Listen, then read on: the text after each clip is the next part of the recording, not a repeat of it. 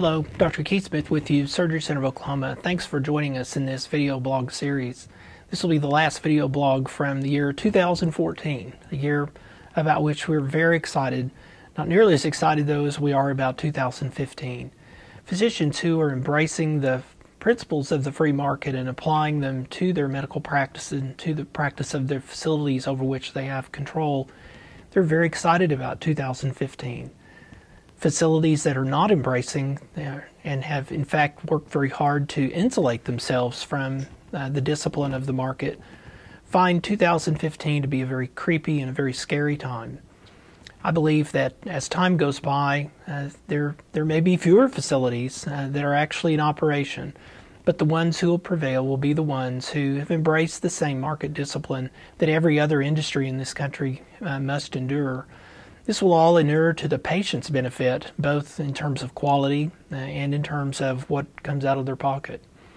2014 was a very exciting year. We saw the growth not only of our facility, but we saw growth of the number of facilities and physicians that have embraced market principles in their practices. The Free Market Medical Association has seen a wild growth, very exciting growth. These like-minded individuals who all believe that true competition is a good thing in healthcare as it is in every other industry.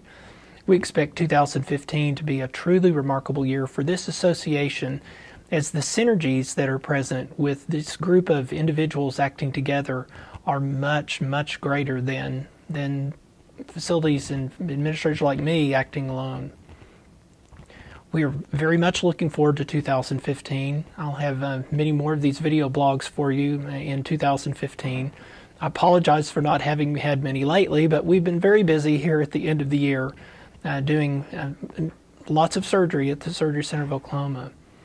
Thank you again for your support and joining us. We will talk to you again at the first of the year, and I'll update you on some of the things about which we are most excited to see the very first part of January. Thank you again. We'll see you soon.